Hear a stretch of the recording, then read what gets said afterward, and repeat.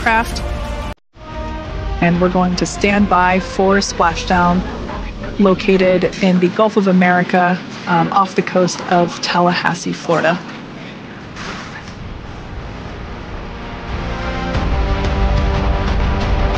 And splashdown. Crew 9 back on Earth.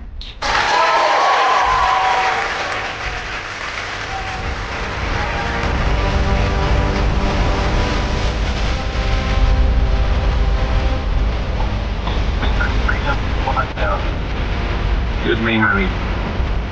Copy, splashdown. We see main chutes cut. Nick, Alex, Butch, Sunny, on behalf of SpaceX, welcome home.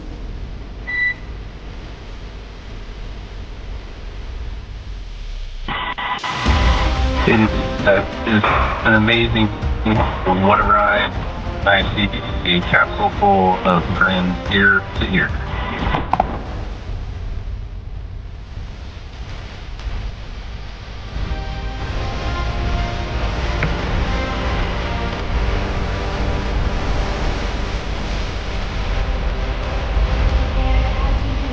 Screen, we have visual confirmation of splashdown. Dragon Freedom has returned home, and NASA astronauts. System safety verifications are in progress. We'll report back when recovery personnel are en route.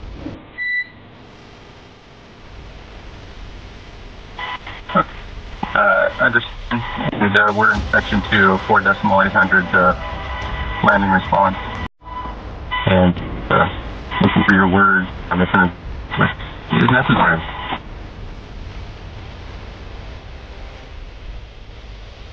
In the distance, we can see the recovery vessel making its way. Copy, you're in section 2 for the environmental assessment in 4.800. That is not necessary today. Understand. Raise and buzz. So we will continue to have communications between the Corps and Nick Hague, the commander of Crew Dragon Freedom, which just splashed down 2 minutes ago off the coast of Tallahassee, Florida. Dragon Freedom has returned home with NASA astronauts Nick Hague, Sunny Williams, Butch Wilmore, and Roscosmos cosmonaut Alexander Gorbanov. They're back on Earth after approximately 17 hours of a return journey from space.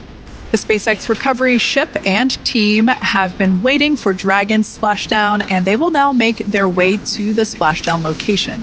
The teams have been ready and waiting about 3 nautical miles away, so it's going to take them about 30 minutes or so to make their way to SpaceX Freedom. First river and Stable 1. Copy, Stable 1. We see the same. It's going to take about 30 minutes for the recovery team to make their way